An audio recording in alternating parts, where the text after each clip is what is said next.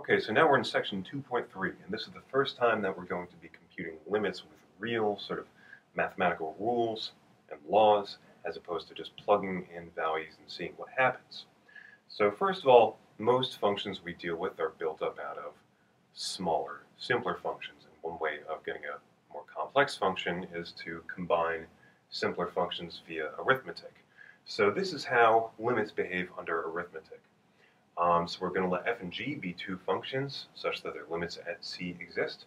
We see that the limit of f plus g is the limit of f plus the limit of g. That's rule 1. Rule 2 is that the limit of f minus g is equal to the limit of f minus the limit of g. Rule number 3 says that if k is a constant, then the limit of k times f is k times the limit of f. Rule number 4 is that the limit of f times g is the limit of f times the limit of g. And the fifth rule, you might guess, is that the limit of f divided by g is the limit of f divided by the limit of g, but this is only guaranteed to hold so long as the limit of g is not equal to 0. We can state these more succinctly by saying that the limit of the sum is the sum of the limits, the limit of the difference is the difference of the limits, the limit of a constant multiple is the constant multiple of the limit, the limit of a product is the product of the limits, and the limit of a quotient is the quotient of the limits, again, so long as the denominator does not go to 0. Now let's apply these laws. Suppose that f of x goes to 3 as x goes to 1, and g of x goes to 4 as x goes to 1. Now let's evaluate first the limit of 2 times f of x plus 3 times g of x. Well, the first thing we're going to do is say this is a sum of two functions. I'm going to break it apart using rule number 1. So the limit of 2 times f plus the limit of 3 times g. Now I've got constant multiples of f and g, so I'm going to pull the constants out in front using rule number 3. So I get 2 times the limit of f plus 3 times the limit of g. Finally, I plug in the given information that f goes to 3 and g goes to 4 as we approach 1 to give me 2 times 3 plus 3 times 4, which is 18 using arithmetic. Okay. B. Let's evaluate the limit as x goes to 1 of f times g minus f divided by g. The first thing we see is that this is a difference of two functions, so I will use rule number 2 to break it up into two limits. The first one is a product, so rule number 4 allows me to break that up into a product of limits. The second is a limit of quotients, and rule number 5 allows me to break that up into a quotient of limits so long as the bottom does not go to 0, but it doesn't, it goes to 4. Great. So I have the limit of f times the limit of g minus the limit of f over the limit of g. Then I plug in my given information to get 3 times 4 minus 3 fourths, which is, after you do the math, 45 fourths or 11.25. Okay, so those first limit laws are great, but we need to be able to evaluate the limits of some basic functions first. So here are some rules that allow us to evaluate the limits of some basic functions. First of all, a constant function. The limit of a constant function is just that constant. If you look at the graph of a constant function, no matter where x goes, y is just staying put.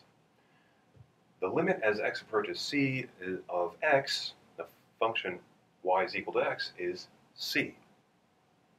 It's not too crazy. Now if I take a monomial, I take I take x and I raise it to the power n, where n greater than 0 is a whole number. The limit as x approaches c of x to the n is c to the n. I can basically just plug in c.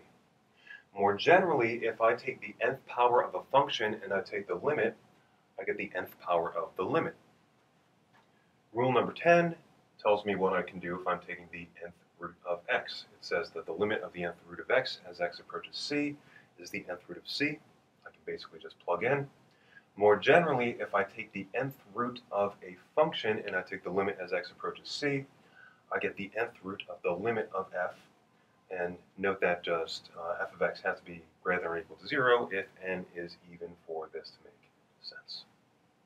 This last set of rules allows us to compute the limits for polynomials, rational functions, and more generally, algebraic functions.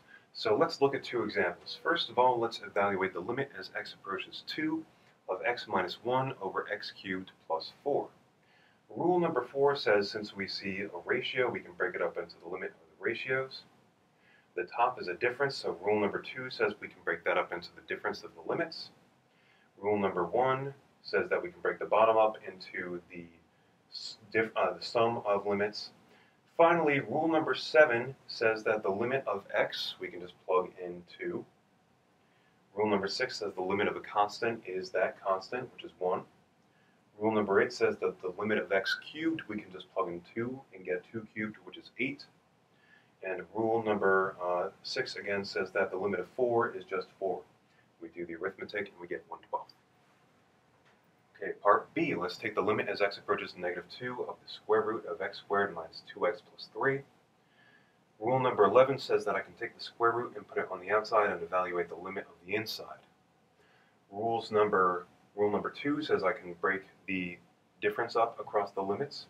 Rule number 3 says I can pull out a constant multiple. And rule number 1 says that I can break up a sum into over the limits. Finally, the rules that we just looked at, rule number 8 says that the limit of x squared as x approaches -2. I can just plug in -2 to get -2 squared. The limit of x as x approaches -2 is -2 by rule number 7. And rule number 6 again says that the limit of 3 is 3. I do the arithmetic, I get the square root of 11. Since 11 is positive, this makes sense. The limit is the square root of 11. Question 1. Using the limit laws that we've just discussed, carefully, explicitly, evaluate the limit as x approaches 0 of the cube root of 1 over x squared minus 1. You might be wondering right now, well, how is this any different than just plugging in the values? Well, the answer to this is, insofar as all of these rules are concerned, it isn't. This is something called the direct substitution property. If we take f of x to be a polynomial, rational, or algebraic function, and if c is in the domain of f of x, then the limit as x approaches c of f of x is indeed f of c. But just for the time being, in the context of section 2.3, I would like us to use the limit laws carefully, just because when we get to more difficult situations in the future where direct substitution does not apply, I want us to be careful when applying our limit